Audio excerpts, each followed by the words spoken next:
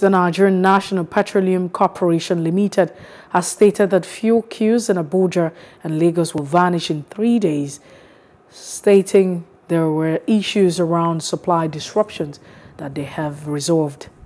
This was disclosed by Melia Kari, Group Chief Executive Officer, N.N.P.C Limited, in an interview. He also disclosed that the N.N.P.C is fully aware that there were issues with pricing and expect prices to normalize for Nigerian consumers. Hello, hope you enjoyed the news. Please do subscribe to our YouTube channel and don't forget to hit the notification button so you get notified about fresh news updates.